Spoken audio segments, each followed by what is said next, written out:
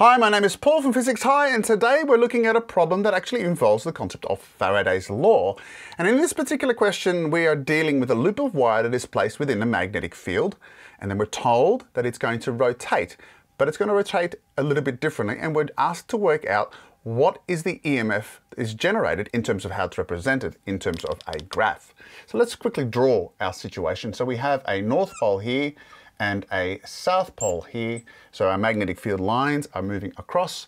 And then what I have is a loop of wire that we are told initially is going to be in the direction where the plane of the wire is in the same direction as my magnetic field lines. So this is my drawing. It's not a fantastic drawing, but you'll hopefully see what's happening. So this loop of wire is going to rotate. It's going to make one complete revolution in 2 seconds, and then it's going to make 2 revolutions in the following 2 seconds. And we're wanting to know what the graph looks like. So let's draw our graph first.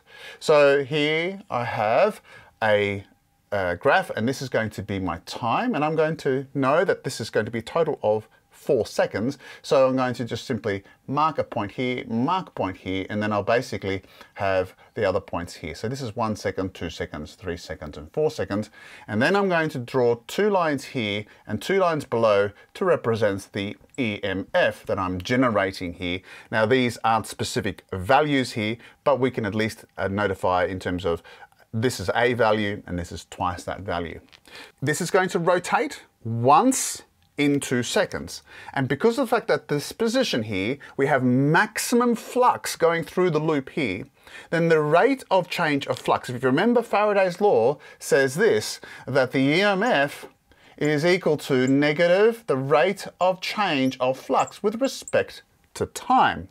Now we're not worried too much about the negative here at this case because that's related to Lenz's law, but in this position my flux is at a maximum but my rate of change of flux is actually at a minimum. So in this case my EMF in this position is actually 0. Now obviously after it does one complete loop, then it's going to be again 0 by the time it gets to after 2 seconds. So that is my value there. The fact is at 180 degrees, I have maximum flux as well. Again, the rate of change of flux is 0 in this case. So all of these are true. I'm going to have 0 EMF at the 0 seconds, 1 second, and 2 seconds. And now what happens in between? Well, when it turns 90 degrees, we have no flux through the loop, but that's when the change of flux is maximum. So as a result, I'm going to get a graph that looks like this. And there's your classic sinusoidal curve that you have with EMF, which is really AC generation. But now comes the tricky part. That's the first part. But what now happens is when I turn it twice in the same time period. And here is an important thing. First of all, we're going to get 2 loops here, right? Because the fact that it spins twice, I'm going to get 2 cycles in the same amount of time. Now, caution though, that does not mean I get exactly the same amplitude, because the fact is that the rate of change of flux, not only does it actually happen faster, but the rate actually increases, which means that my EMF increases. And because it's twice as fast, my EMF is twice as much. And so I'm going to get the same cycle, but in this case, I'm going to get a maximum that is twice as much. And that's why I did this over here. And so as a result, I'm going to have a complete cycle basically between the 2 and the 3, and a complete cycle between the 3 and the 4. But of course, I have to have maximum at the point where I have like so. So I get a maximum up here, comes down, there's my first one, and of course it repeats again. So I'm going to again get something like this.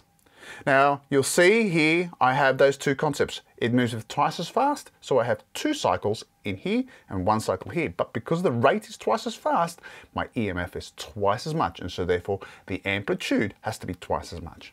I hope that has helped you understand the concept of Faraday's law a little better. My name is Paul from Physics High. Take care. Bye for now.